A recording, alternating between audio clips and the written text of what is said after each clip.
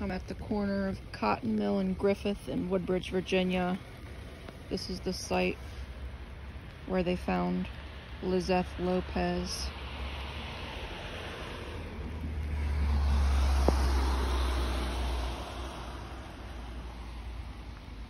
Murdered.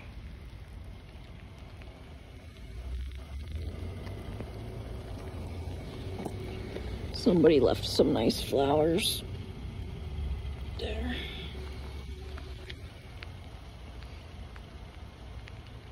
Apparently, these people live here, woke up, came out on their deck, and found her, saw her, spotted her body, lifeless, right here in this little ditch, drainage ditch.